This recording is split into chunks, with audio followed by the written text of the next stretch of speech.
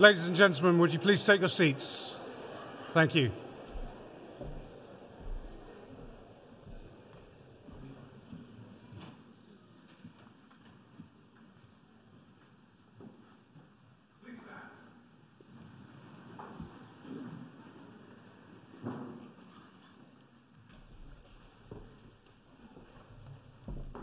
We'll begin with the school song.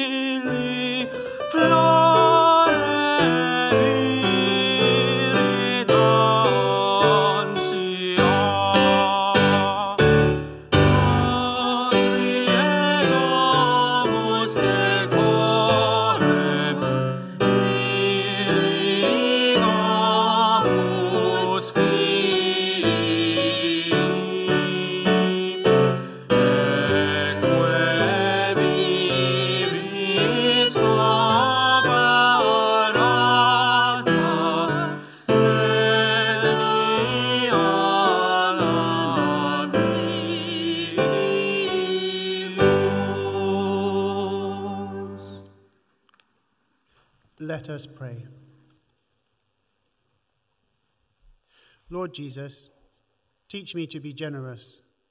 Teach me to serve as you deserve, to give and not to count the cost, to fight and not to heed the wounds, to labor and not to seek to rest, to give of myself and not ask for a reward, except the reward of knowing that I am doing your will. Amen. Amen.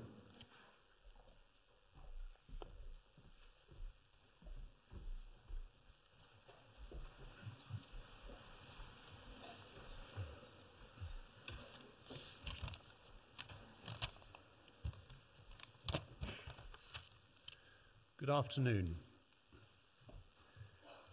It's customary to start a formal speech by addressing the most important people present. I'm sure you know the formula. One starts with royalty and then moves on to my lords, ladies and gentlemen. I propose to do the same, but at Downside, we consider the most important people are the pupils. They are the reason that we are all here. Parents, families, staff and governors are all here in support of the young men and women who are finishing the school year, and in many cases, finishing their school career. So, pupils, parents, staff and governors, welcome to Prizegiving. This is the first time for 3 years that we've been able to return to a truly traditional format. Having said that, the lessons from the pandemic have not all been negative. we will be recording this event for others to watch online later. I spent many years working in the world of commerce and latterly in the discipline of marketing. In all that time, a huge amount of effort was expended in the search for and promotion of a USP. USP stands for Unique Selling Proposition, as I'm sure you all know. The ironic thing about it was that we never found a single selling proposition that was truly unique. Somewhere, someone else could make the same claim or better. What we concluded was that it was important to be distinctive, rather than to try and find some tiny facet of the offering that had a brief window of claiming uniqueness. Downside, fortunately, has distinctiveness in its DNA. It is a school that puts Christ at its centre. It is guided by the Benedictine ethos, by which I mean that we see it as our purpose to awaken and nurture a lifelong commitment to learning and growing. This principle is taken directly from the rule of St. Benedict. We do not see education as transactional and utilitarian. We welcome pupils of other faiths and none, because the values inherent in the Benedictine tradition are an underpinning for one's whole life, whether Roman Catholic or not. Pupils may be present at Downside for a small portion of their lives, but we hope that Downside will be present as a light in their whole lives. Since the last prize giving in 2021, much has changed. The world has become much more used to dealing with COVID, even though it remains a challenge for many. We have seen large-scale international conflict in Europe for the first time in decades, and we see surging inflation at rates that have not been present since the 1970s and 80s. Despite so many challenges, there is much to be grateful for. And I would like to extend thanks first to the parents of pupils who have entrusted us with their education. I would next like to thank the staff who have done so much to work with and for the pupils, including all the support staff who may play a less glamorous role, but who are essential to the success of the school. The leadership team under Andrew Hobbs have provided an exemplary approach through a period of very rapid changes, and I am so grateful to them for all their efforts. I thank my fellow governors who have devoted a huge amount of unpaid time and effort to support the school. And in particular, I would like to thank and pay tribute to my predecessor, Giles Mercer, who stepped down as Chair of Governors in April. His calm wisdom has been hugely helpful to all of us, and I hope he will permit me to continue to draw on it. Lastly, the first and most important principle of a speech is, to paraphrase very badly Einstein, that it should be as brief as possible, but no briefer. Thank you.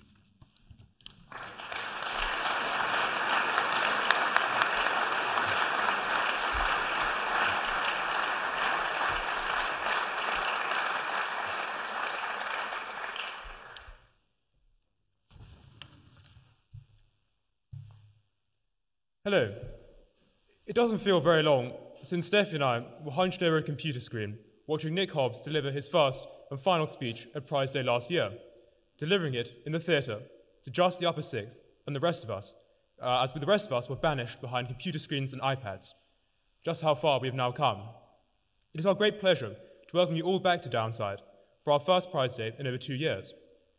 We will not labour the COVID point for long, as I'm sure you're all well aware of the great impact it had on the whole school community. However, I would like to highly commend everybody for the vigour and enthusiasm with which you have all thrown yourselves back into school life. While Steffi and I often sounded like a broken record asking you to get involved in this and that, it was very satisfying to see that so many of you heeded that advice. This can most obviously be seen in the great sporting achievements of this year. And while it may sound cliché, we can honestly say that all the teams have conducted themselves excellently, often in trying situations, and have been true Benedictine ambassadors for the school. Sport got off to a cracking start this year, with the first 15 rugby teams smashing through their season, with only 3 defeats at the very end of the season. For a long time, Downside has boasted a strong rugby showing, facilitated by excellent staff and support for the players. And this can be seen in achievements of players beyond the school. And a huge congratulations must be extended to Abdul Khalik Al Kareem, who's been signed for Bath Senior Academy, and we wish him all the best. At the same time, the first 11 girls hockey team performed admirable in their matches, showing great development throughout the entire season. Boys hockey in the Lent term was dominated by the second team, who embarked on an unexpected but triumphant campaign of matches, winning all but 2 of their games. Both the first and second teams showed great sportsmanship and determination in the face of both defeat and victory, and were assets to the school. During that same term, the netball team embarked on their tour playing against Mount Kelly and Plymouth College, losing out on first place by just 1 point. We would also like to thank you for the increased support for girls' sport this year, with more spectators than ever turning up to cheer on the teams, undoubtedly spurring them on to victory. There have been many excellent cricketing weekends this term, with glorious sunshine beating down on our first 11. Following a tough first match against the Downside Wanderers, the team went on to a very enjoyable season, both for players and those of us watching from the comfort of the deck chairs. Their season was topped off with a tour to Ampleforth, which unfortunately resulted in a close Ampleforth win, but we'll blame that on the home advantage for that. As sport is such a large part of life at Downside, it is impossible for us to list every achievement and success, but we'd like to thank everyone who played in teams this year, whether that be rugby, hockey, tennis, netball, or one of the other many sports, for the sportsmanship you've displayed and your grace and regardless of school. This year, we've also been able to bring back live music and performances, both in the Abbey Church and in the theatre. Early on in the year, we saw the long-awaited return of the in-person carol service, which wasn't able to take place last year. It was a display of great musical ability that was greatly enjoyed by the school, as well as many parents and OGs. This was followed up by the charity showcase, which saw the performances of many, including the Close Harmony Group, Mixed Chamber Choir, Concert Band, and various other groups and soloists. They all performed marvellously, whilst raising money for the Musical Instrument Fund. Beyond this, the theatre has been in full swing, filled with the sounds of various productions, ranging from the first form to the upper sixth. The Michaelmas term saw the performance of The Changing Room by members of the first and third form. I think we can all agree that it was an entertaining and enjoyable watch. Rather than one main senior play this year, we instead had an Evening of Love, which consisted of both musical pieces, theatrical excerpts, and ballet performances, all centred around the theme of love. Many budding thespians gave admirable performances, and while Stephanie and I may not be here to see next year's performance, we're sure it will be just as successful as its predecessors. As many of you heard this morning, the school's choirs offer a powerful enhancement of our worship during Mass, filling the Abbey with music ranging from medieval Gregorian chant to modern Mass settings. Whilst the music changes, the impact remains the same, and Mass in the Abbey Church would be both less poignant and enriching without it. Less enriching without it, therefore. Therefore, we'd like to thank both the choir, Miss McNamara and Mrs. Bevan, for all they have done for the choirs and the wider school music. On a sadder note, the monks of the community of St. Gregory moved away from Downside to Buckfast this year. Having been a central pillar of Downside life over 200 years, their departure has, of course, had a significant effect on the school. We'd like to thank Father James and his brothers for all they have done for our school, whether that be guiding countless students through their sacraments, praying with us in our houses, supporting our faith, or simply being a positive presence around the school. The whole school owes a huge debt of gratitude to the entire community of St. Gregory for forging us into the school that we are today. Although the monks may have left, our Catholic faith still remains essential in our lives.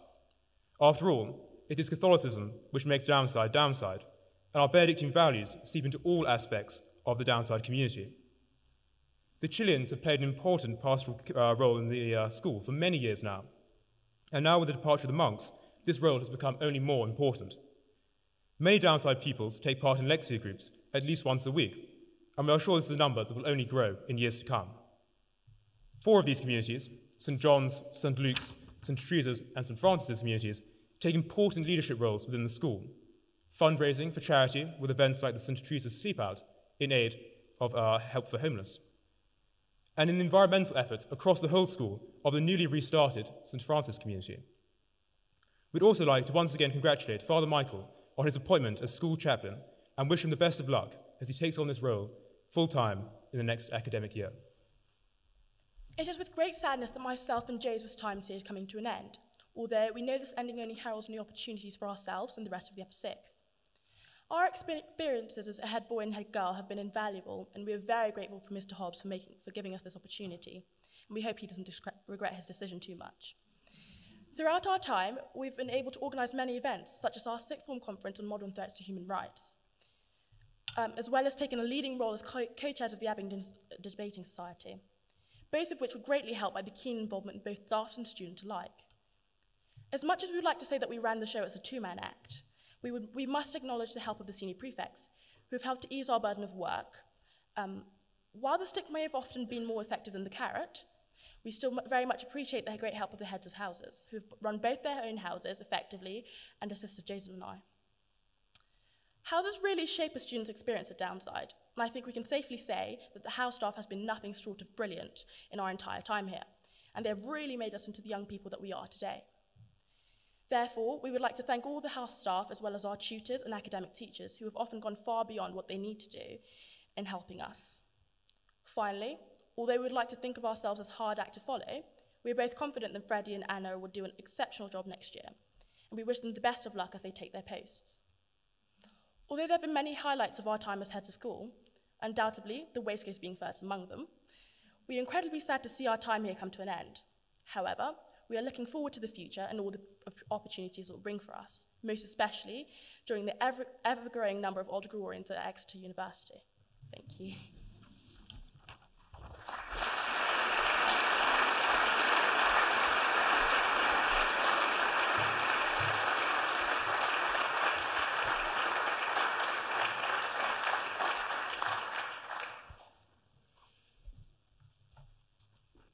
Recently, I was fascinated to hear Johnny Wilkinson interviewed. He was reflecting how glad he was to have won the World Cup at such a young age, but not because it had led to feelings of fulfillment and joy at having achieved his dream, but instead almost the exact opposite.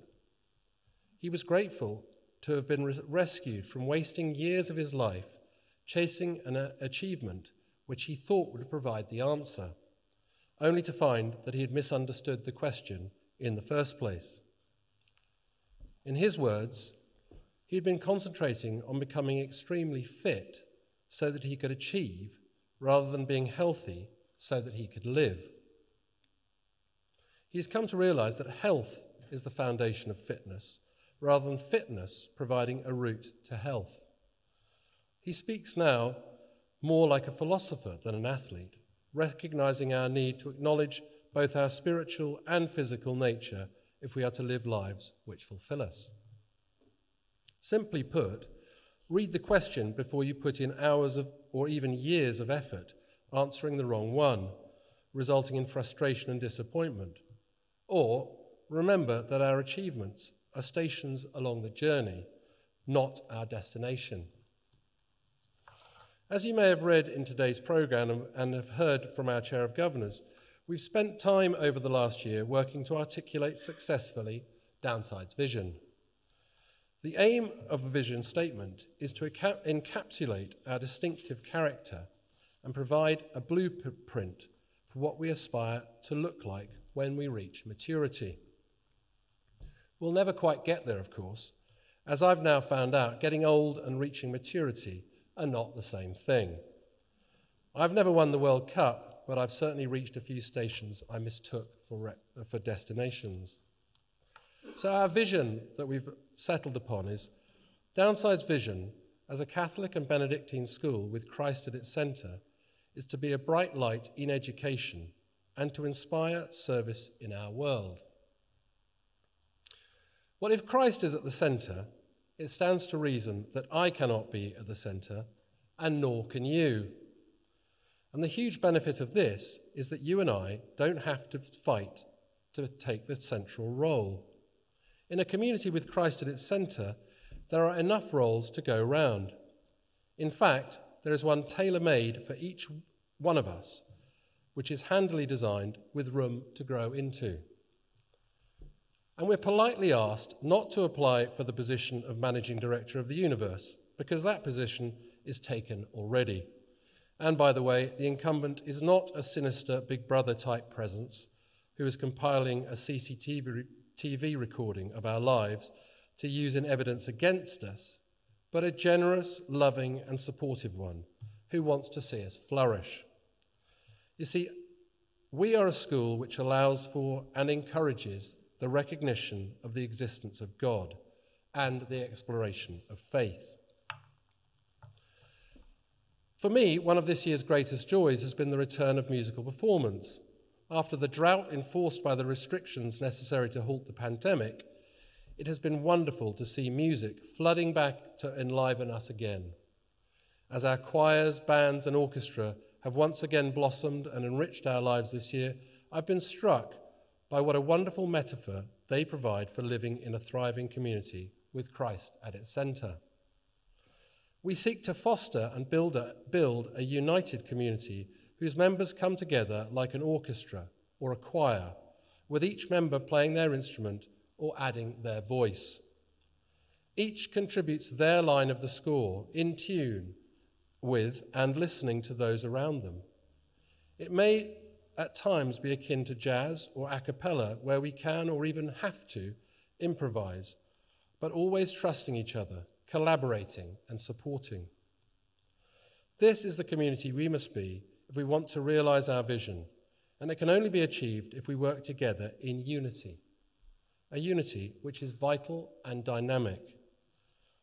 Unity is diversity embraced, celebrated, and held together by generosity, honesty, and love. It encourages imagination, challenge, and risk within an environment of trust. It must not be confused with uniformity, which might sometimes look the same from the outside, but which is actually the opposite, as it is rigid and lifeless, often imposed through coercion or fear of being different. Uniformity is also simpler. As we've been able to return to familiar methods of academic study this year, the simple approach would be to adopt a let's go back to normal attitude, missing the opportunity for growth and innovation, which disruption always provides us. But our priority is to inspire academic curiosity in our pupils and to accompany them on their journey of exploration, encouraging independent thought and preparing them to meet challenges, including but not limited to those posed by the examiners. We want them to be able to play in harmony rather than sticking to rigid unison. The academic life of the school is in good hands. Our academic leadership team, led by our Deputy Head, Mike Randall, has been an exciting development, bringing new ideas and providing fresh impetus. I'm very grateful to Mike and his team, Richard Rawlins, Head of the Sixth Form, Oliver Simper, Head of the Fourth and Fifth Form, Belen Iglesias, Head of First to Third Form, and Paul Rigby, Head of Learning and Innovation. The new arrangements ensure that our pupils are extremely well supported in ways appropriate to their needs at each stage, and our teachers are continually collaborating and sharing good practice. I want to take this opportunity to thank all the teaching staff for their exceptional support and commitment. Whilst this year has been much more recognisable as school as we know it, the reality is that our teachers have had to continue to adapt and innovate and have done so with enormous generosity. We all know the exquisite taste of water when we are overheated through exercise and have been denied liquid for hours, or how delicious a tin of baked beans can be when you reach your campsite at the end of a long day's walking. The return this year of our previously staple extracurricular programme has tasted similarly sensational. School sport is a privilege to play and to watch, this year more than ever. The leadership groups of our first teams this year considered carefully what they wanted their legacy to be. Would the memory of their team be confined to a tally of wins, draws and losses recorded in the Raven? Or would they put their efforts into leaving a lasting and positive mark on the culture of the school? I can categorically attest to their having adopted the latter approach. Our sportsmen and women are achieving high standards individually and collectively, but most importantly, their legacy is to have passed on an understanding that health comes before fitness. We have all been given new lenses through which to enjoy our sport, whether as pupils, coaches, or spectators, and we must not go back to our old prescription. And that prescription works for every aspect of our lives here, whether it's taking on the 10 Tours Challenge or speaking at a debate, on the parade ground with the CCF, or on the stage taking part in a production. We must see staging post rather than destination. We must think health before fitness. I've already extended my thanks to the teaching staff, but they are just one section of the orchestra which makes up our community. I want to thank every single one of our staff, whichever section they belong to, whether it be catering, support, pastoral, academic, or spiritual. The music we make and the harmony we achieve is reliant on the commitment and professionalism of each one of you, and I thank you.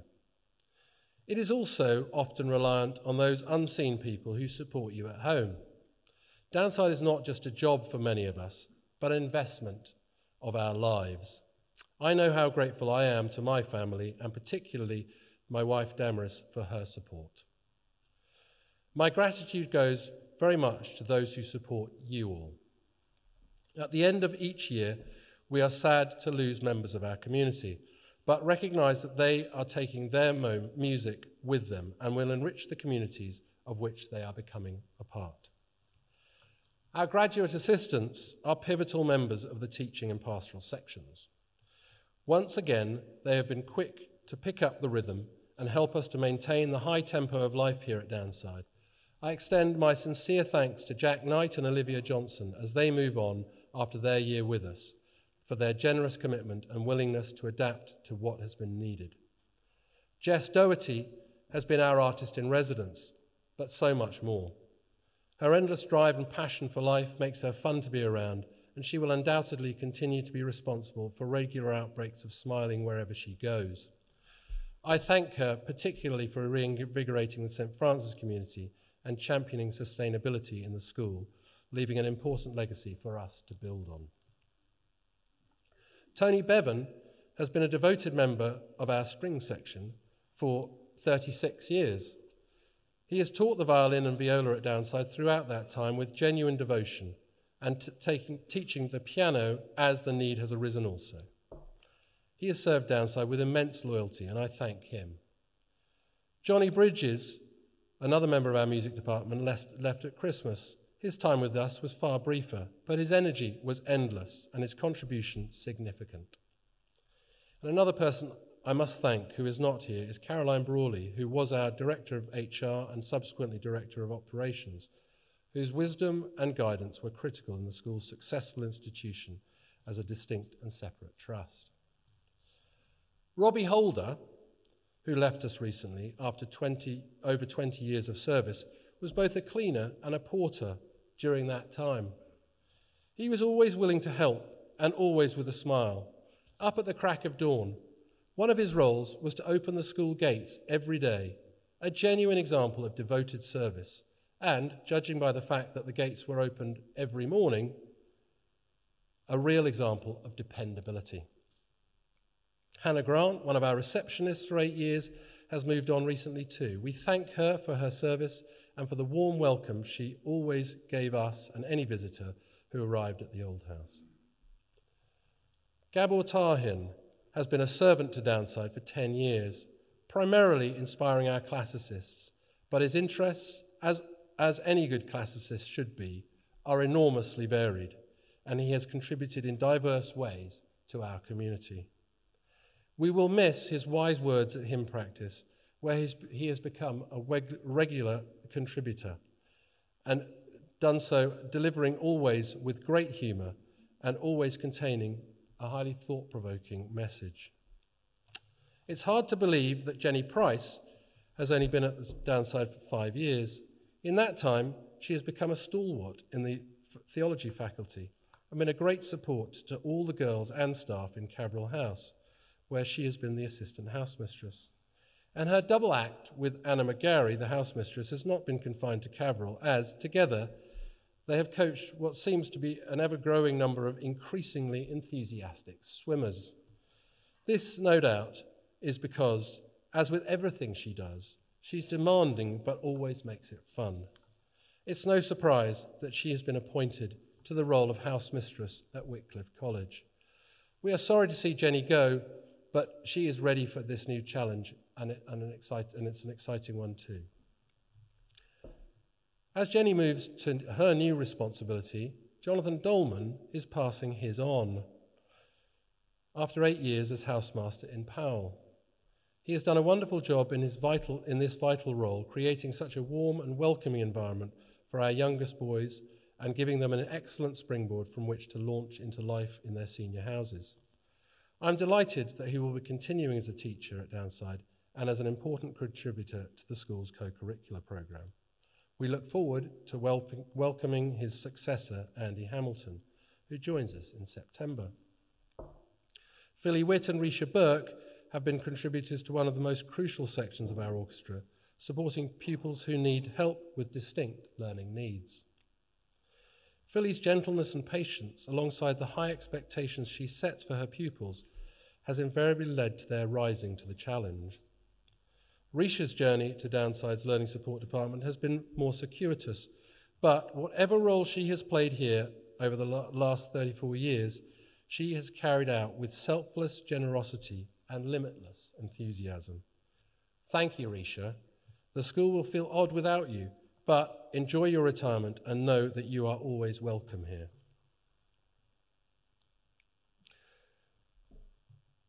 I'd like to give all of those a round of applause, if possible.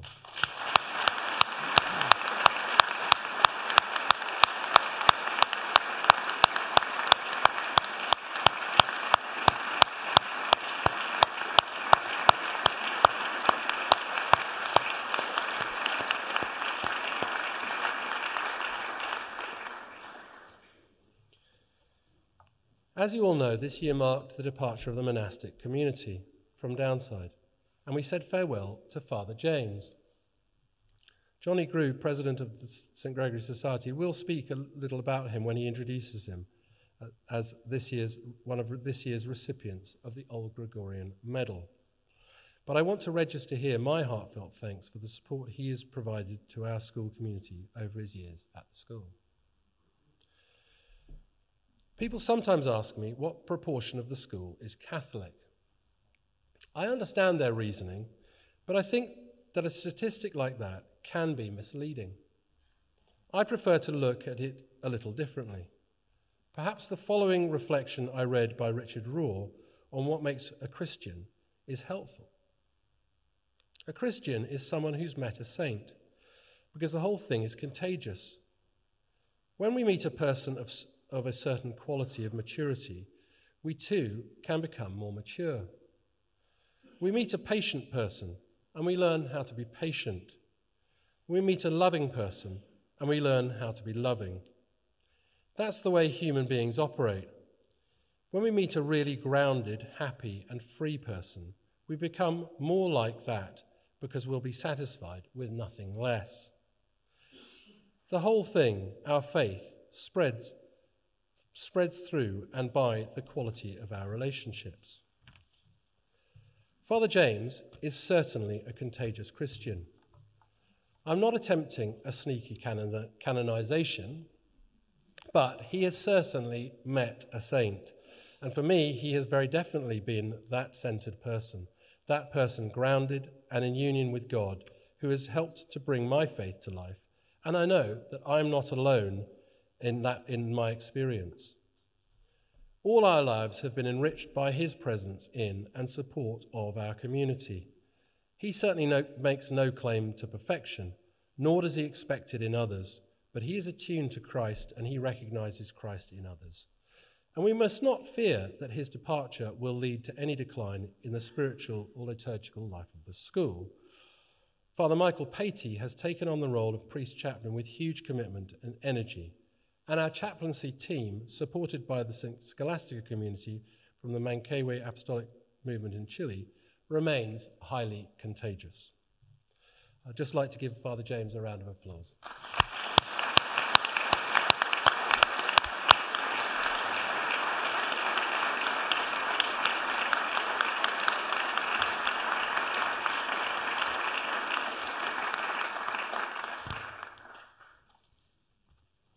Today's prize giving has been arranged in a slightly different manner to recognise each one of our departing Upper Sixth and to thank and congratulate you in a small way for what you have contributed to our community, whether you have won a prize or not.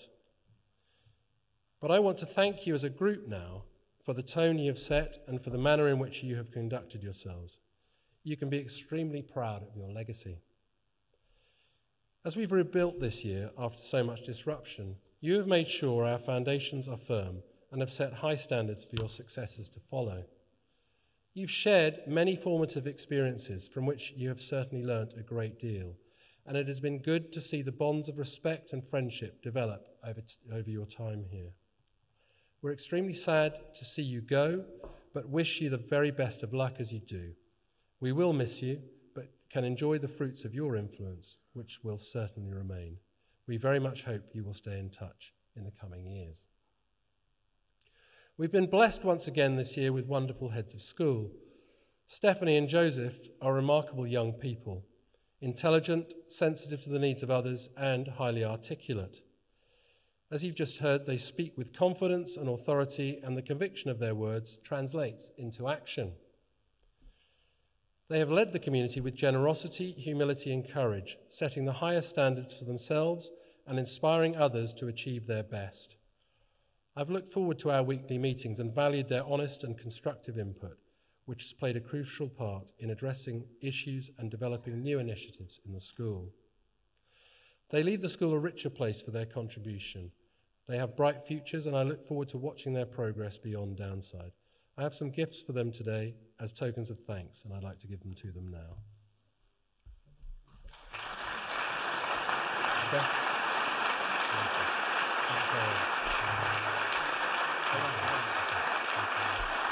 Thank you.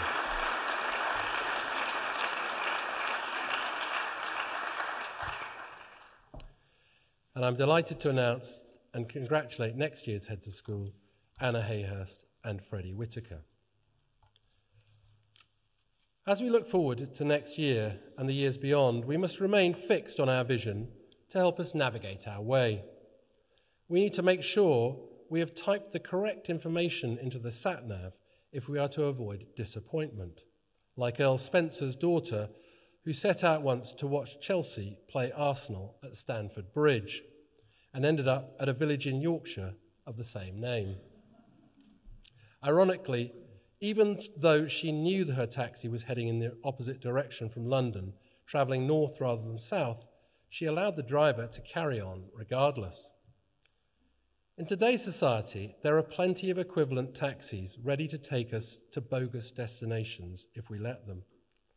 As I said at the outset, if we type Christ at the centre into our sat-nav, then we can enjoy playing our part in the orchestra, delighting in the talents of our fellow players and captivated by the rich sound we are making together. We may at times find ourselves off course and be tempted to want to take on the conductor's role. But in this orchestra, that role is already filled very capably.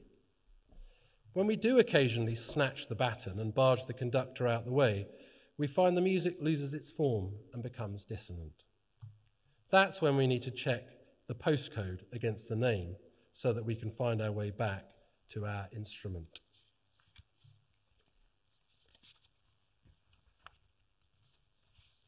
We are building our orchestra here and will continue to do so. And this is a moment for me to say thank you to our exceptional and highly committed governing body, who form such a crucial section of it. I want to add my thanks to Michael's, to Dr. Giles Mercer, who is here today for his support during his time as Chair of Governors. He's a man of extraordinary integrity and wisdom, and I thank him for the time and commitment he has given Downside.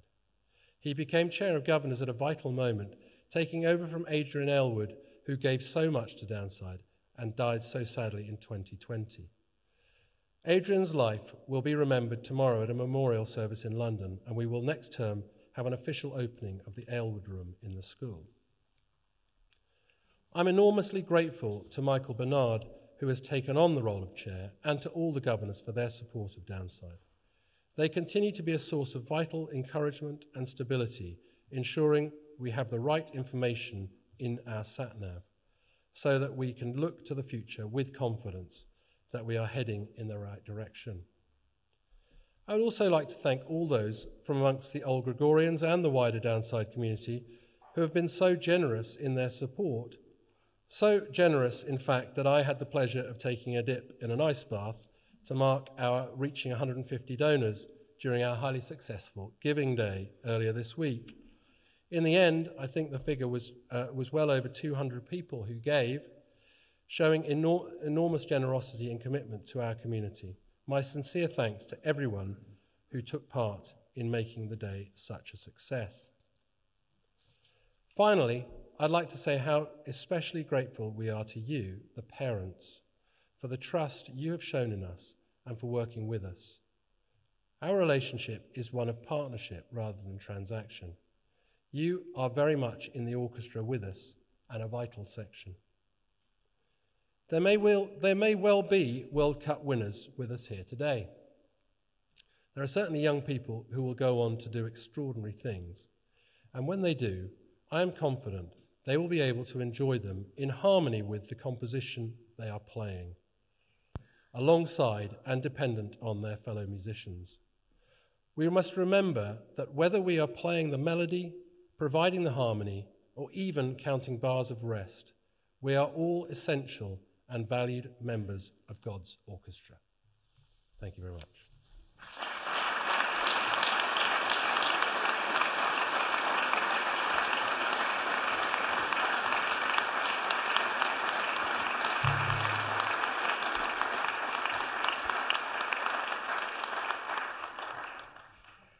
Now, as I said, we're trying a slightly new format today, and I'm going to be asking every member of the upper sixth who is here to come up, and I'm going to read out the names in sixes.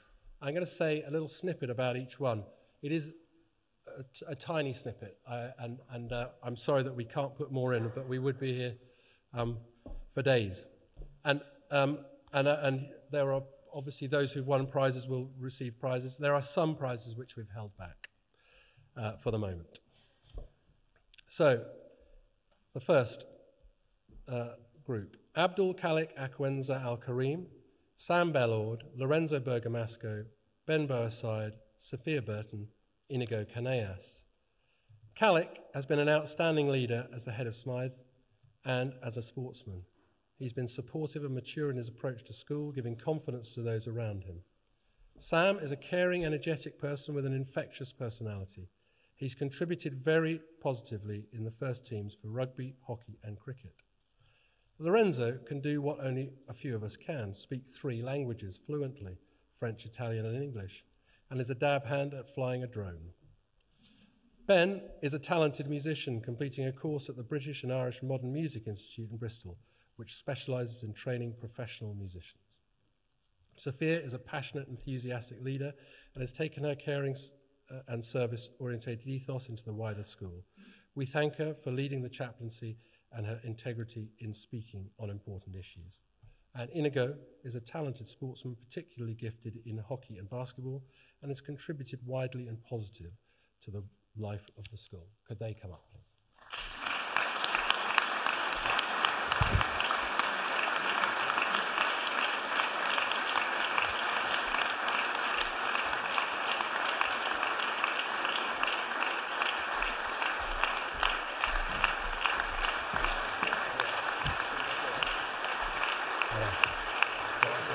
Thank you.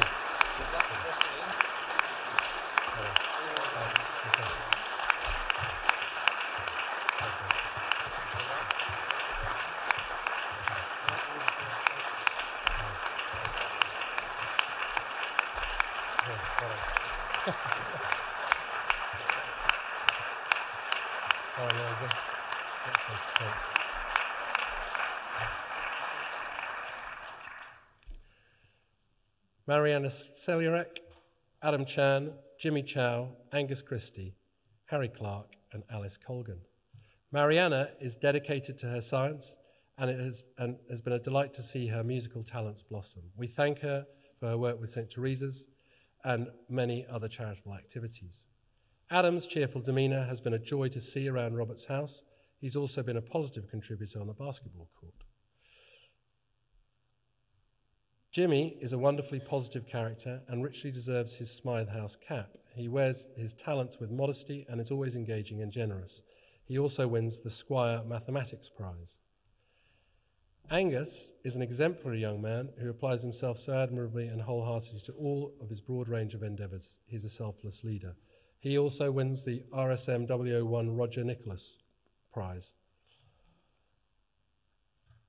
Harry, whether it be on the cricket pitch or in his role as a house prefect or from the care he shows for those around him, he's earned the respect of the whole community. He wins the Economics Subject Prize, the Hugh Watts Cup for the most improved rugby player, and gets his cap for cricket.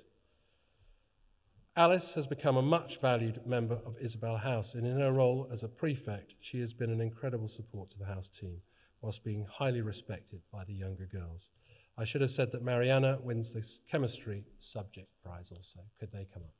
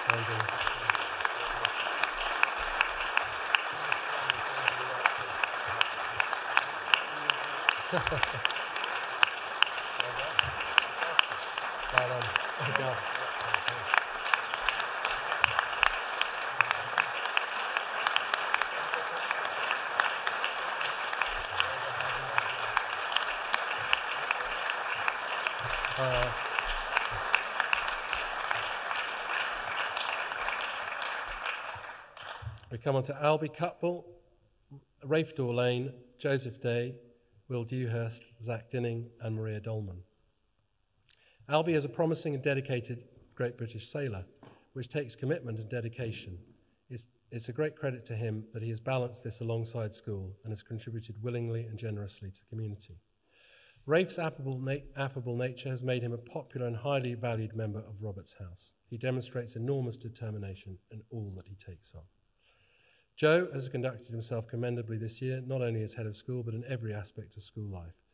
He wins the Classics and German subject prizes, the Burn Brass Trophy, and the Tambling Cup.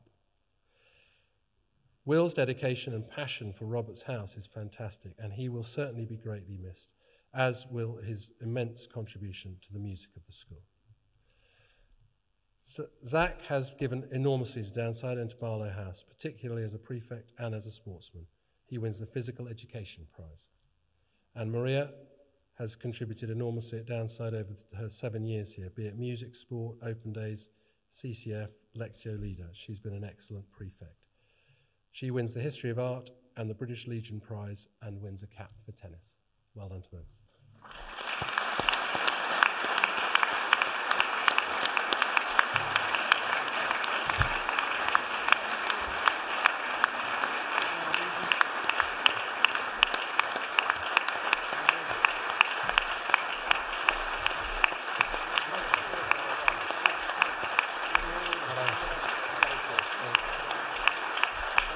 Just around the school to find your bag. You've got to put them away.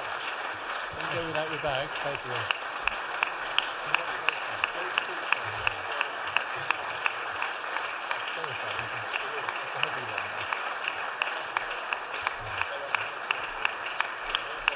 Sorry.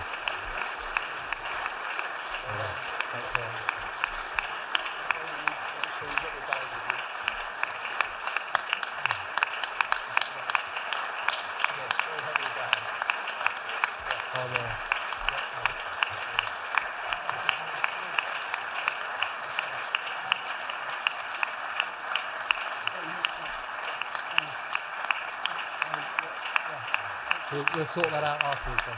Right, thank you. Okay.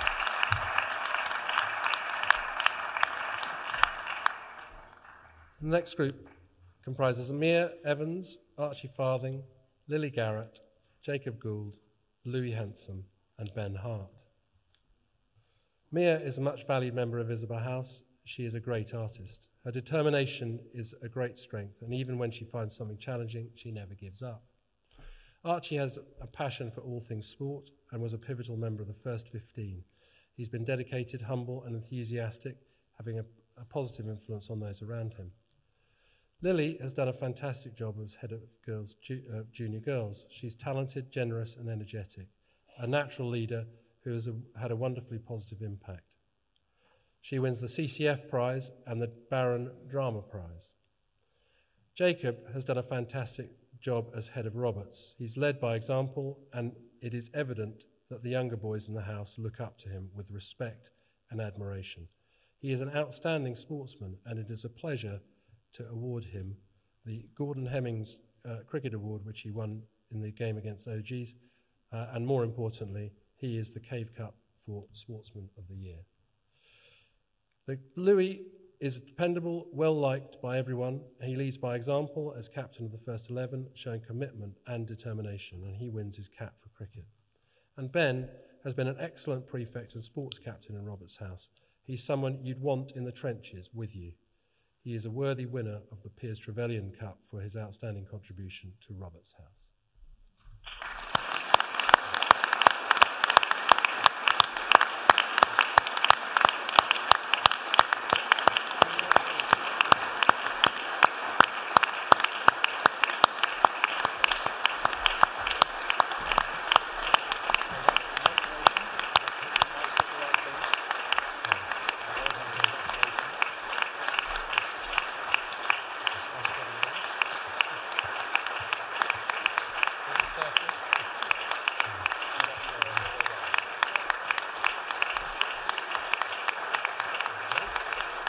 Well done.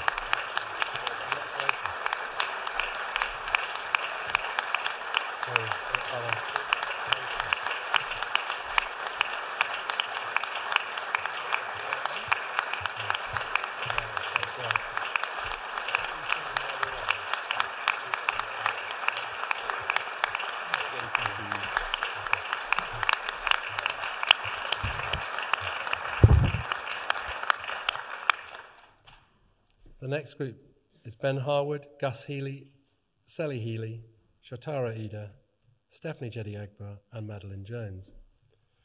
Ben is friendly, helpful, and loyal. He's been a stalwart in Barlow and is a keen and skilled sportsman. It is to his credit that he bore the frustrations of recurrent injury with exemplary patience and good grace. Gus is level-headed and considered in his decisions. When he sets his mind to something, he always does his best to achieve it. He has been consistently motivated and hard-working. Sally is an extremely talented girl. She's contributed to an exceptional standard in music, drama, and sport. She's also played a central role in St. Teresa community. Sally wins the French History prizes and the Timothy Fogg Poetry Prize. Shotaro has a mischievous sense of humour, and a ready smile is ever present. He's done an excellent job as deputy head in Barlow. He's contributed much besides, especially as a sportsman and in setting the academic tone. Stephanie is a deeply impressive and mature head of school with a sense of great purpose, calmness, and flair. She's contributed in every area of school life to the highest standard. I'm reliably told if you want a large group of people to sit up and listen, she's your girl. Maddie has a gentle yet determined leadership style which has drawn the admiration of all and enables her to bring out the best in others and get them to go above and beyond. She wins the Spanish prize and gets her cap for tennis. And Ben Harwood receives the Regimental Sergeant Major Cup and his cap for tennis also. Could they come up?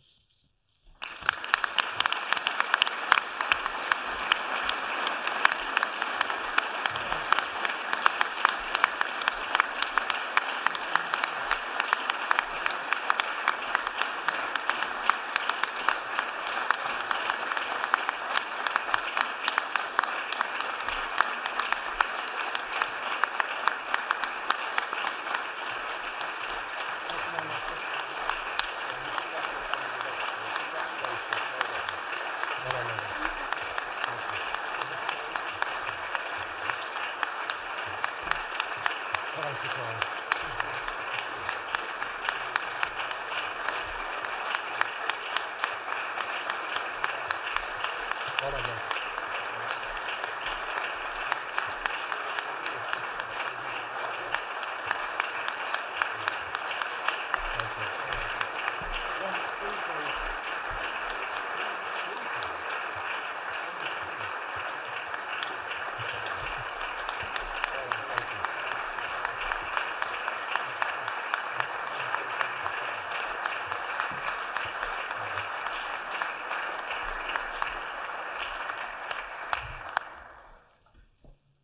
Can I just ask that you come up in the order in which you're called out, because it's a tough job over here, I think.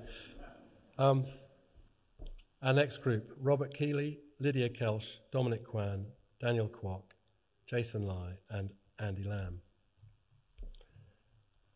Rob is immensely hardworking and organised. His leadership of the first 15 was exceptional. He created an excellent culture in the team and had the respect of every member of the squad and his coaches.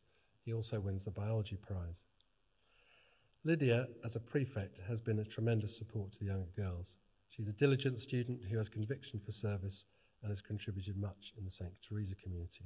She wins the art prize.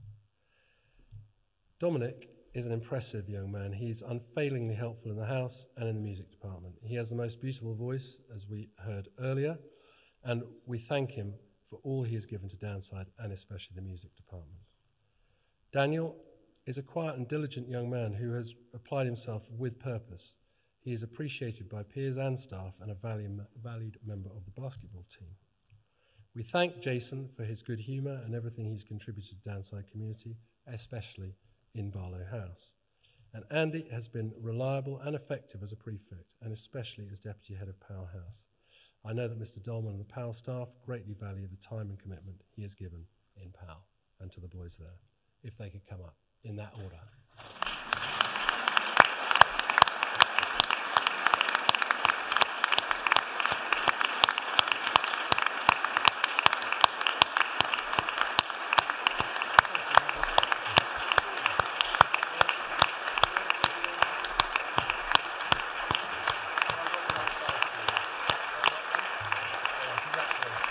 Well done, yeah.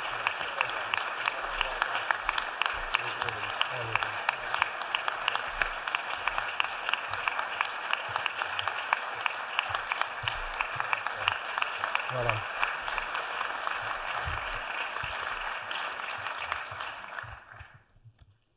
The next group is Louis Leblond, London Leung, Roman Magendi, Brian McCarza, Conchi Manzo Duffy, and Montague Matthew. Louis has also made a valuable contribution as to Robert's House and as leader of the sacristy team.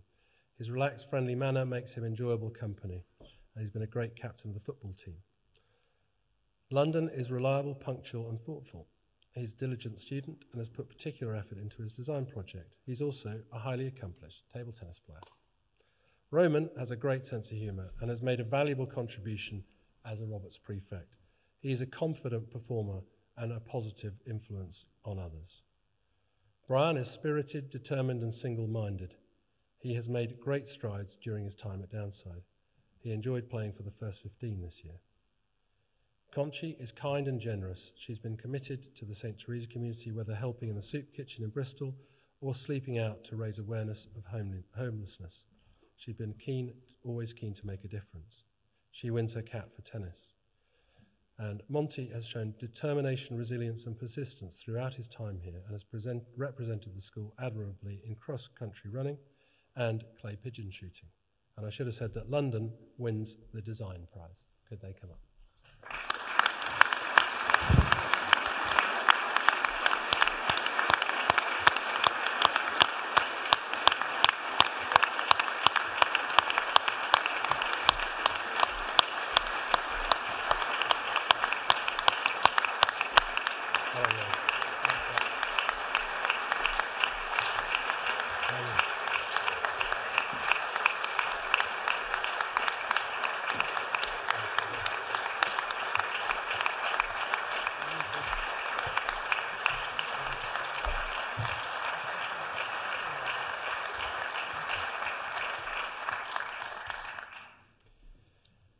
The next group is Jakob Milsarek, Beth Mitten, Chloe Gann, Oliver Penny, Eleanor Perkins, and Magda Piankowska. Jakub is an exceptional young man who stands out as one of the most driven, able, and intellectually curious students, exhibiting a sincere passion for his studies. He's been a reliable and committed house prefect. He wins the physics and maths subject prizes. Beth, as head of house, has been an inspiration to the girls in the house and has been a constant support to the house team. She also, as you heard earlier, has a beautiful voice. She wins the English Literature and Music Subject Awards and also the Marcus Atkinson Award and the Thai Medal for Artistic Endeavour. Chloe is a musician, K-pop dancer and quiet diplomat. She's also a tremendously hard worker. She's shown herself to be kind and caring as a prefect in Caverall. Oliver has made huge progress during his time in the sixth form. His calm, measured attitude has been commendable, and he's flourished playing for the First 11 hockey. Eleanor has contributed much by supporting younger pupils and her peers. She possesses enormous empathy and emotional intelligence and is a valued member of Caverall. And Magda has been a wonderful prefect. She's thoughtful and empathetic and supports younger pupils with a calm, easygoing and genuine interest. She has the gratitude of her house staff for her mature direction and performance. She has our gratitude for her mature direction of performance of theatrical events. If they could come up, please.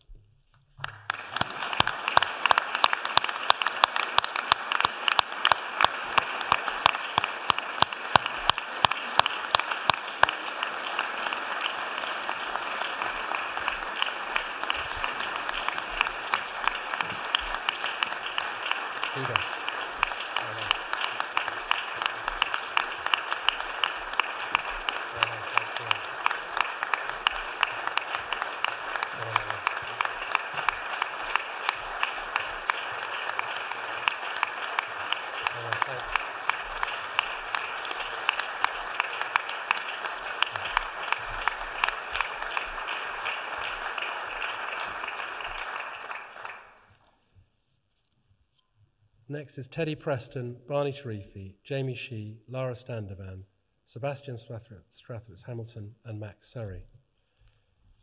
Teddy has made a very valuable contribution in Barlow as prefect. He's thoughtful and has a great conviction. He's also a crucial member of the clay pigeon shooting team. Barney has a brilliant analytical mind and has always been willing to take responsibility. He's helped to promote an atmosphere of respect and support for one another in Roberts. He wins the Religious Studies Prize and the Debating Prize. Jamie has the most impressive memory and admirable work ethic. He also is highly respectful and courteous. He's been a generous contributor in Roberts and to the school community. Lara's kind and caring nature is much appreciated by girls and staff alike. She has an impressive musical talent, both singing and playing the cello, and is given generously to the music at Downside. Basti has been a reliable and authoritative head of Barlow. He has had a significant role in the secretary team as well as Barlow and has been a dependable reader. Max has made great progress in rugby this year, playing for the first 15 and for the Bath Academy under 18. His dry sense of humour will be missed in Roberts House. Could they come up, please?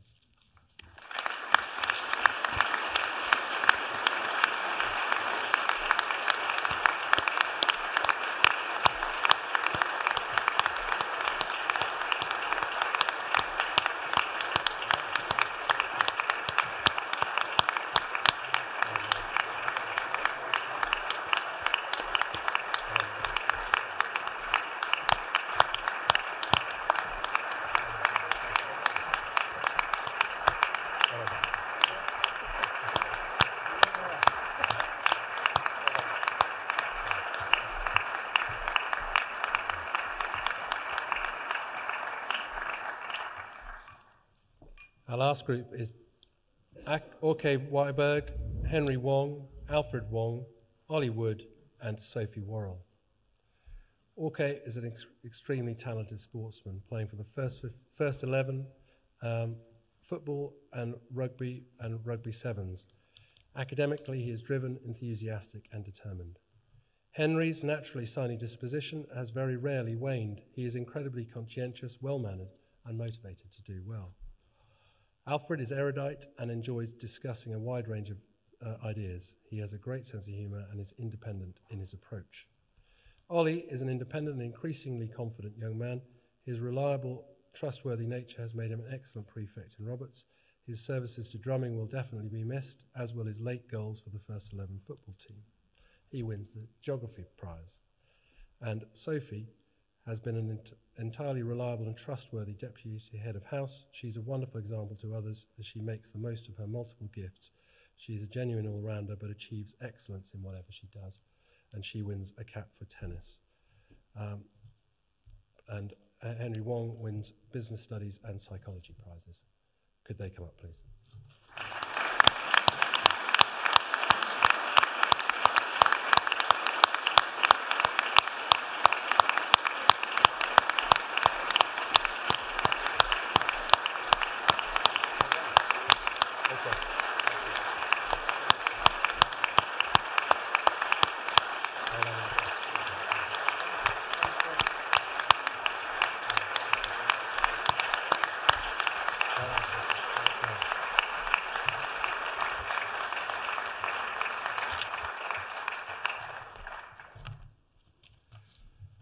We now come on to the prizes, a few prizes which haven't been given already.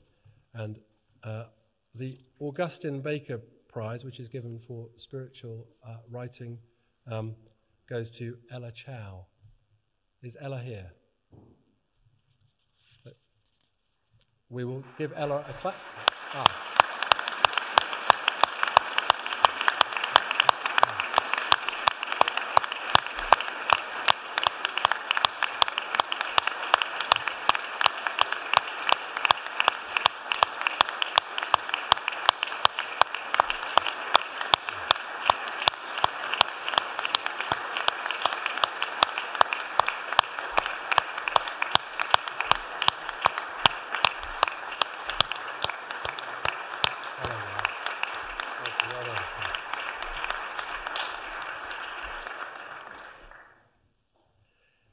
A hotly contested one, the Interhouse Chess Cup, was won by Roberts House. Could somebody from Roberts House come up and receive that?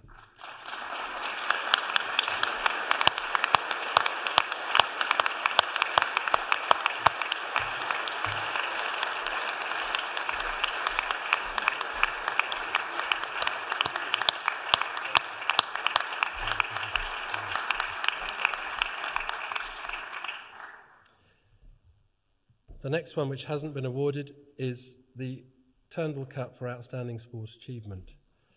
This goes to Abdul Khalik Akwenza Al Karim. Khalik has been an outstanding example, always working hard to make the most of his considerable talent. He suffered a number of setbacks through injury, but has shown extraordinary resilience to remain upbeat and confident. He undoubtedly knows that health is the route to fitness, and he has been deservedly rewarded with a Bath Rugby contract, and I look forward to watching him develop in the coming years. So well done to him.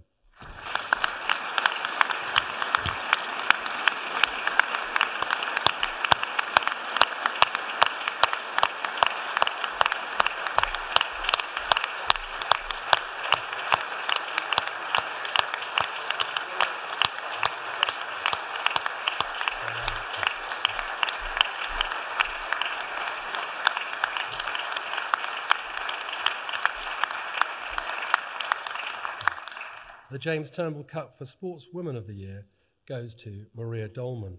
Maria has been an excellent role model in everything she does and is not just an exceptional sportswoman, but an outstanding character. She has played first-team sport from such a young age in just about every sport and gives confidence to those with whom she plays, whatever the sport. So could you come up, please, Maria?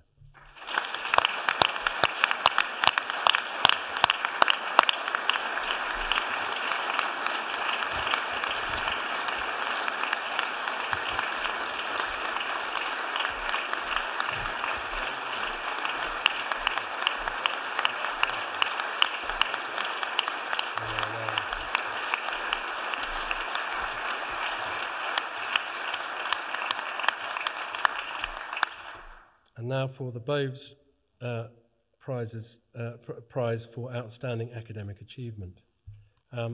This goes to somebody who I taught in the second form.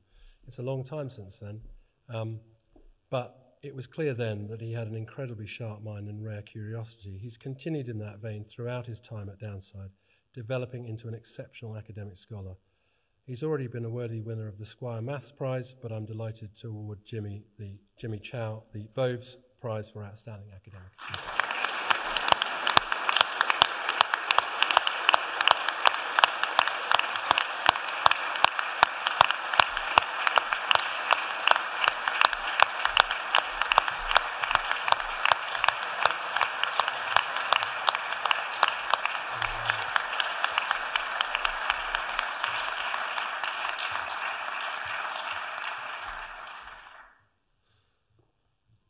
We now have a slightly odd interlude, if you like, because it's not for one of our pupils, but one of our past pupils that we're going to have an award.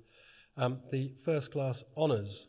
We give £100 to anybody who leaves here and then gets a first in their degree. I hope it hasn't cost more than £100 to get here,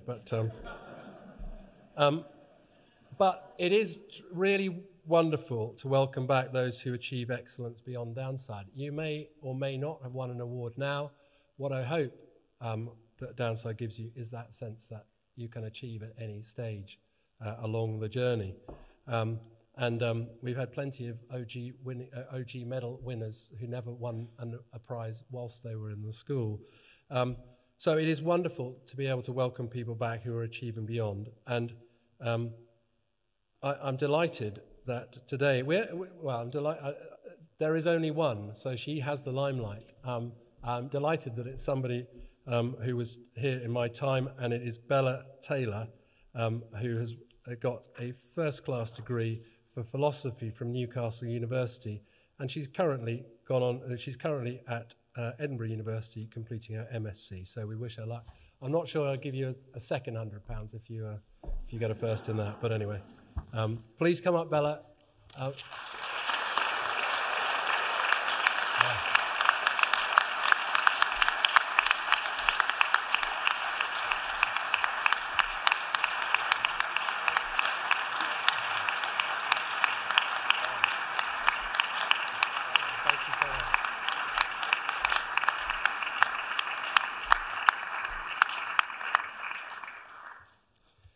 The R.R. Stokes Memorial Prize is described in the back of the programme, is to encourage the recipient to follow example of Richard Stokes, who maintained the highest standards of ability, integrity and leadership, both at school and throughout his career. He was also noted for his commitment to the practice of the Catholic faith. This prize, before I award it, I'd like to thank Peter Jenkins, one of our former governors, and Mary Henderson, the former head of Weston Burt School, for once again conducting the interviews for this award.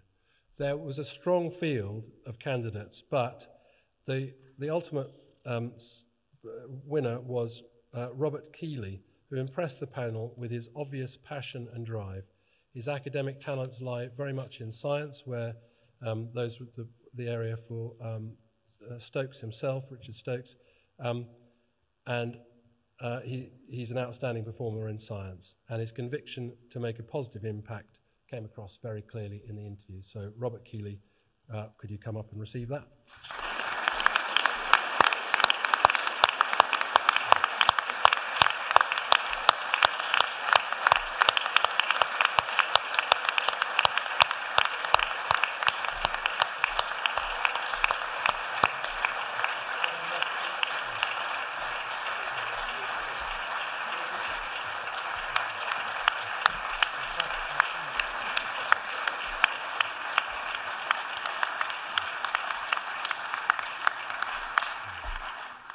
So the next one is one that is given to a house, hotly contested, and it's for the house which has received the most merits commendations. This year it had to be calculated a few ways because we can't just give it to the biggest house. It has to be done on points per member of the house. So it has been calculated correctly, and it is won this year by Caverall House.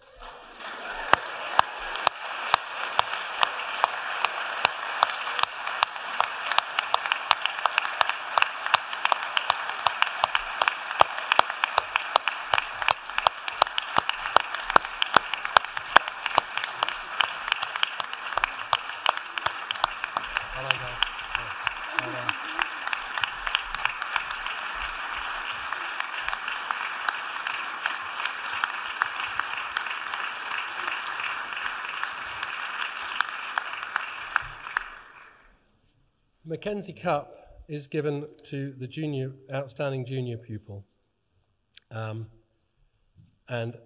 who comes from the first and second form. This person is completely committed to everything that she does, be it music, drama or sport, and can be relied upon to look after others and shows incredible empathy for her peers. She's someone who's always there supporting and thinking about other people. An excellent ambassador, represented the school in sports, attended trials for the JDC at Avon, talented performer, committed member of the choir, performed in several school plays. This goes to Ottilie Rees-Davis.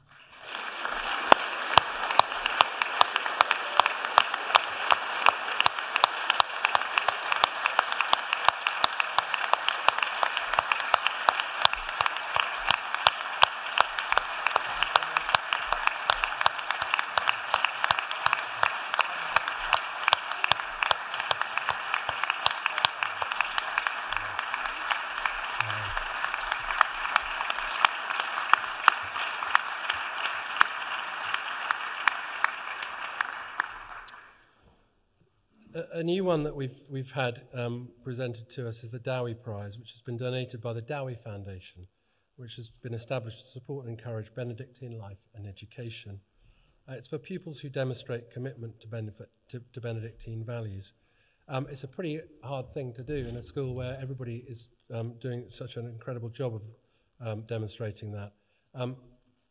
I've decided this year on 2 recipients, both girls actually, one of whom, by nice symmetry, is the daughter of somebody who went to Dowie, and that is Sophie Worrell, and the other one, who is our head girl, Stephanie Jediegba. So.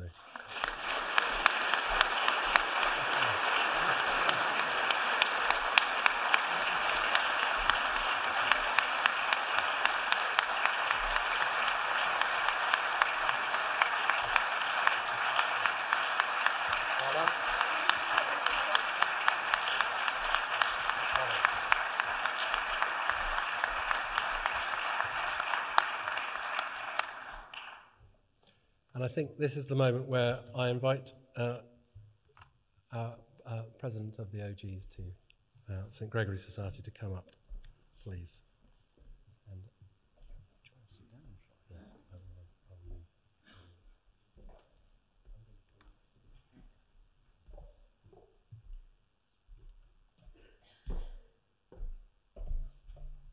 Good afternoon, everybody. It's my pleasure to be awarding the OG medal on behalf of the OGs. This year we have 2 recipients, one of which you've heard about, and I'll talk about him in a minute. But our other recipient are 2 very contrasting people, one at the senior end of their career and one at the junior end of their career. So I'm very pleased to announce to you that William White, who was in ballet in 2014, or left in 2014, is the other recipient this year. Unfortunately, I don't think he's here yet. He's hoping to get here later. But he's a very outstanding man. He's always been doing above and beyond. He certainly wasn't sitting still during the holidays. And I'll just share with you some of the things that he did when he was in sort of year 10. He walked around the Isle of Wight in aid of water aid. And the following summer, he did the Camino de Santiago de Compostela and took about 3 weeks doing that. The year after, and then in between, he did the 3 Peaks Challenge, of course. The year after that, he did the Iceland trek, and then he rode his bike from Canterbury to Jerusalem.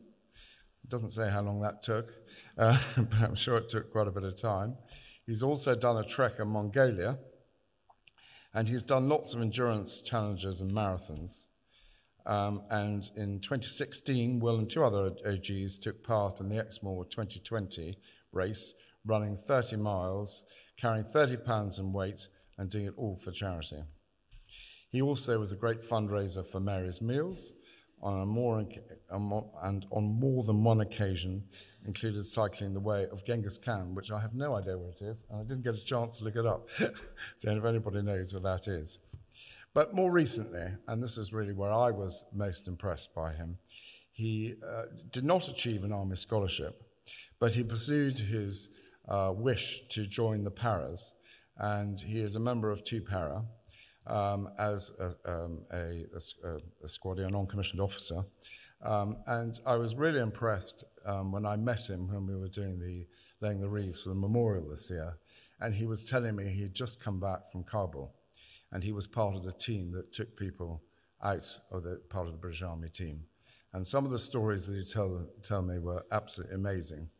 There were certain skills that he clearly didn't learn here, but his colleagues from the north obviously did know, like hot wiring vehicles and stuff like that, which I gather when they arrived, they were rather shorter vehicles, so they had to make do with what they could find around the place at the time.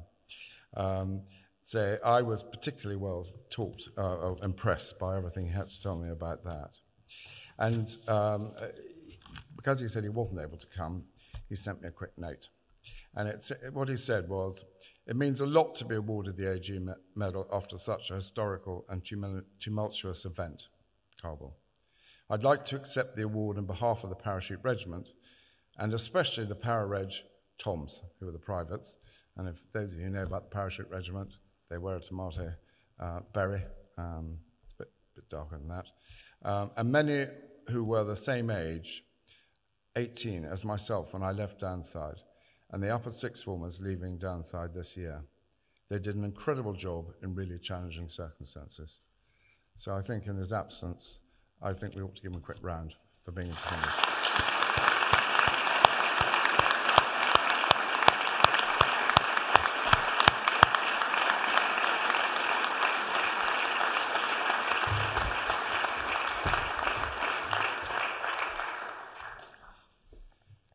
I'll just remind you what the old Gregorian Medal is about. It says, "It's presented to an AG who has made an exemplary contribution to society, chosen by St. Gregory's Society to inspire our pupils."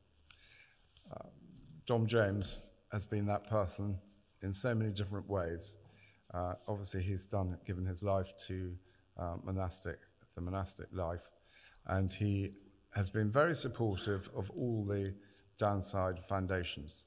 He has been involved with Bermondsey for a long, long time. He currently does the AMV pilgrimages and is a very well thought after chaplain. He's given a huge amount to the school in all sorts of ways, which the headmaster explained earlier on. And I know he's going to say a few words for me in a minute. And he's a man of quietness and distinguished that we always see on the altar, I think, those of us who've been here in High Mass, and much missed. But we thank him very much for that and all the things that he has done.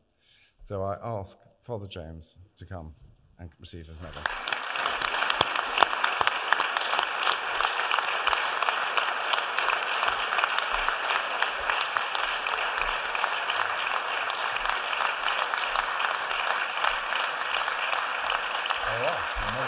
Thank you very much.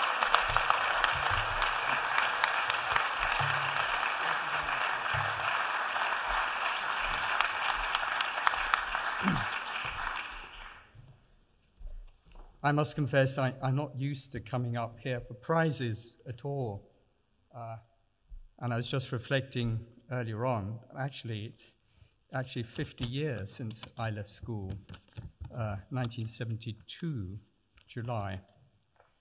And I'm also rather taken aback of having been awarded this, as when this prize was introduced, one of my brethren said, "Well, You won't be getting that. You're disenfranchised. We don't get those prizes. So when I heard I had a very short letter, you don't get letters these days. It's all done in other forms of communication. So when I received a letter a few weeks ago, it really quite took me aback. Anyway, I'd like to really start off by saying congratulations. And congratulations, first of all, to all the many prize winners, but also a very special congratulations to all those of you who haven't won prizes.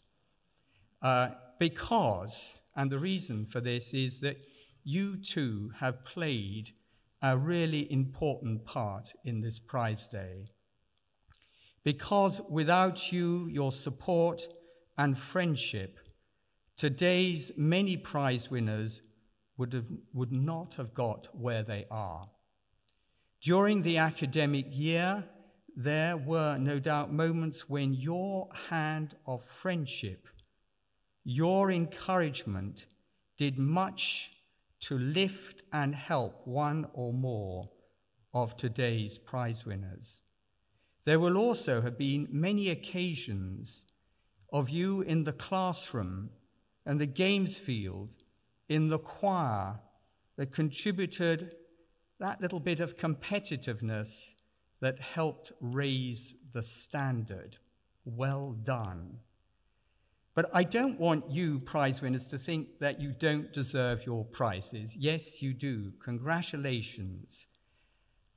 But at the same time, being someone who has won very few prizes, I want to encourage those of you who haven't won prizes today. Yes, I've attended, I'm probably the person here who's probably attended the most prize days here. And I've never been up on the stage to get a prize, or indeed actually to speak to everybody. So I have a message for you. Mr. Hobbs asked me if I prepared my speech last night. And so my message to you all, and that's pupils, parents, staffs, and friends, a very short word: pray. Yes, that needs a little bit of unpacking, because we are living in a very, very fragile, dangerous world. And we need men and women of prayer to live with the presence and love of God in their hearts. And so my message to you pupils, first of all, is take up the opportunities that you have here in the school to pray. They are there. Morning and evening prayers in your houses, they're wonderful moments. I do miss coming round the houses in the evenings to see you and to pray with you. A moment to start the day, to finish the day by raising your heart and mind to God. And during the week, you've got those opportunities of the Rosary, Lectio Divina, Lent Stations of the Cross. They're all there. The Sunday Mass in the Abbey Church and on great days like this is a really strong moment in the week when the school community gathers to pray, to encounter Christ. And so I, of course, take this opportunity of thanking, congratulating the choir, the servers, the readers, and so many others who take an active part in making it the strong moment in the week that it is. Those are real moments of prayer. So think about those for next academic year. But each one of us here is called to bring the love, beauty, peace of Christ in our hearts to others. We're all called to allow others to do the same. And I think that is also a way of praying. And again, the opportunities are there all the time. I know we're itching to get to our lunches or picnics, whatever they might be with this weather, I don't know. But let me just give you 2 examples of what I really mean. The first is one of the soup runs. I took the soup run for many years in Bath. And this was a hot summer's evening. I mean, it really was one of those beautiful summer's day in England. Really treasure them. Bright and sunny. I arrived in Bath with 2 boys from the 6th form, and on this occasion there were really huge numbers there wanting soup, coffee, sandwiches, cakes. Well, after about half an hour, the majority had left. Some with a few sandwiches and cakes stuffed in their pockets. The food, the soup, the coffee had all been consumed, and the organizers from one of the Bath Catholic churches were all beginning to pack up. These 2 boys, my role was always to step back a little bit and just to allow the pupils to do what needed to be done, but also there to make sure that, they were safe. That was really important. And so these 2 boys continued to talk to a little group of the homeless there. Well, there was no way I was going to interrupt and tell them it was time to get back home. That was a real moment of grace and prayer. These 2 young men were sharing and bringing to the homeless the love, beauty, and friendship of Christ to others. The homeless listened to them, and they in turn listened to what the homeless had to say to them. Well, when we left and made our way back to Downside in the car, the 3 of us were sort of profoundly moved by this experience. Few words were spoken. Well, those 2 boys had been instruments of God's love. They had responded with generosity, and that was a moment of prayer. My second example is, and of course I have to mention Chile, changed my life. This was Christmas 2019. I spent the last 2 weeks of December of that year in Santiago with the Manquehue Apostolic Movement. I was there to help with the Christmas ceremonies and to take part in a wedding. I have to say, I still can't quite get over celebrating Christmas midnight mass. It was at 9 p.m., but in the open air, as I'm so used to cold, dark, wet Christmas nights at Downside. Well, on Boxing Day, I visited San Lorenzo School in a poor part of the city, Recoleta, and I was taken to visit 3 different places on the parish. My third visit was to a young family.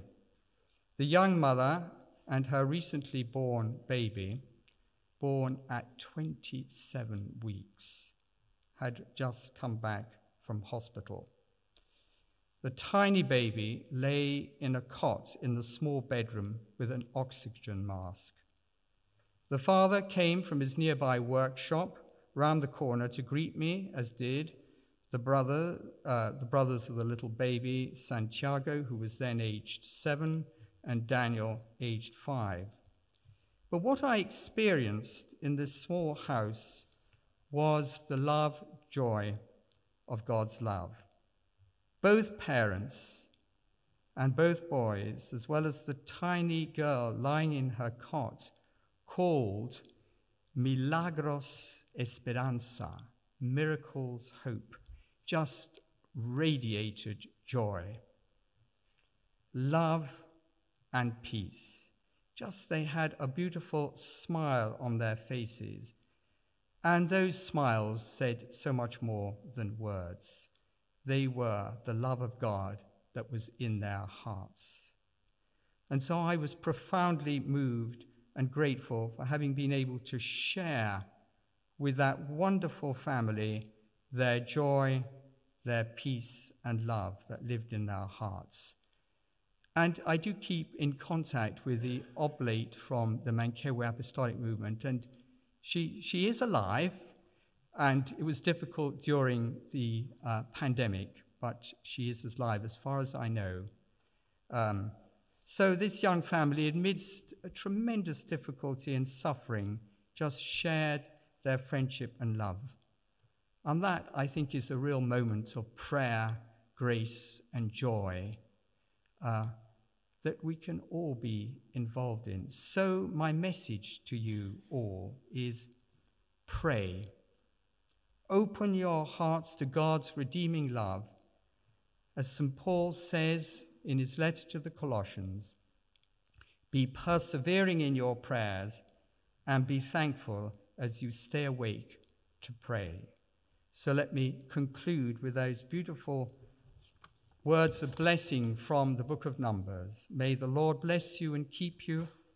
May the Lord let his face shine on you and be gracious to you. And may the Lord show you his face and bring you all peace. God bless. Thank you.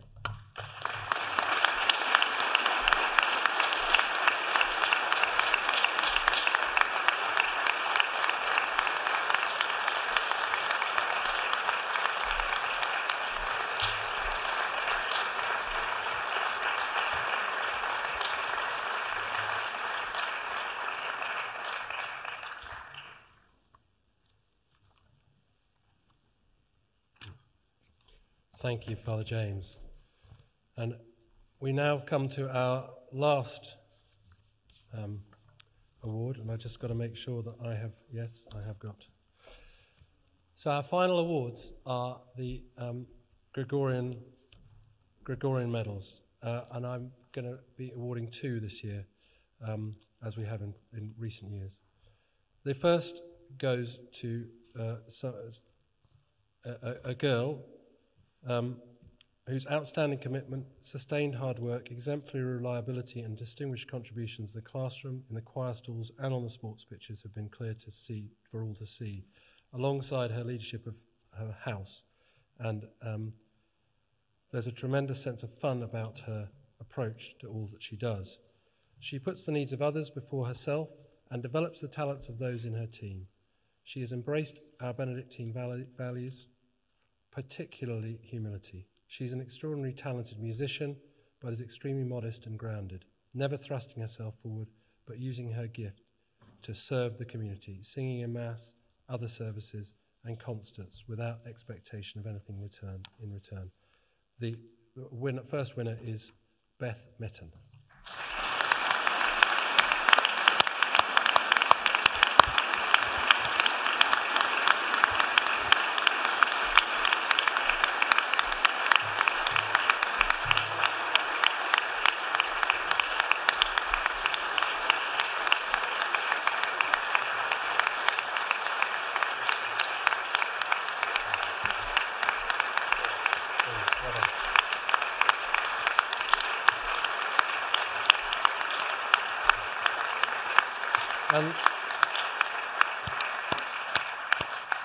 And the other recipient is a person who's grown enormously in confidence since joining Downside in Year 9.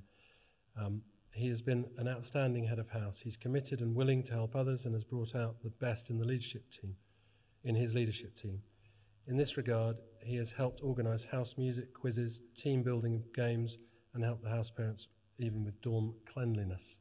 He's shown a rare gift for bringing out the best in individuals, has been generous with his time and utterly selfless. He's also been a leader in chaplaincy in the St. Luke's community. He's worked closely with Father James and Father Michael, organising bidding prayers, readers, and the offertory procession. As a sixth form music scholar, he's been a senior percussion member and drummer in eight musical groups. He's contributed to the concert band. He's been second in command of the Royal Navy. He has gained his gold at Duke of Edinburgh and completed 10 tours. He's also played a key role in the second teams for rugby, hockey and cricket, and that recipient is Angus Christie.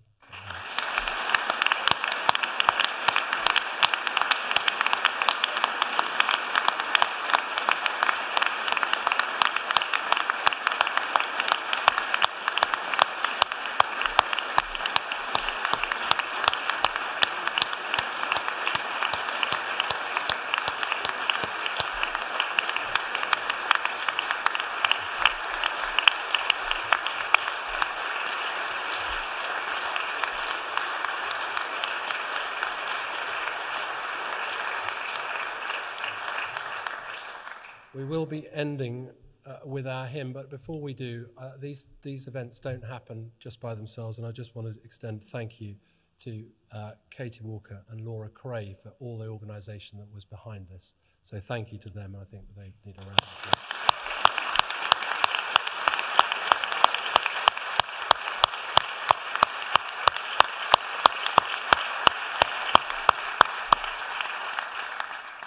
So we've been in here a long time. I'm sorry that it has been quite so long, but we're going to end with a rousing hymn, and hopefully we've kept you from the rain. We haven't waited for the rain to fall, I hope. But anyway, let's stand and sing.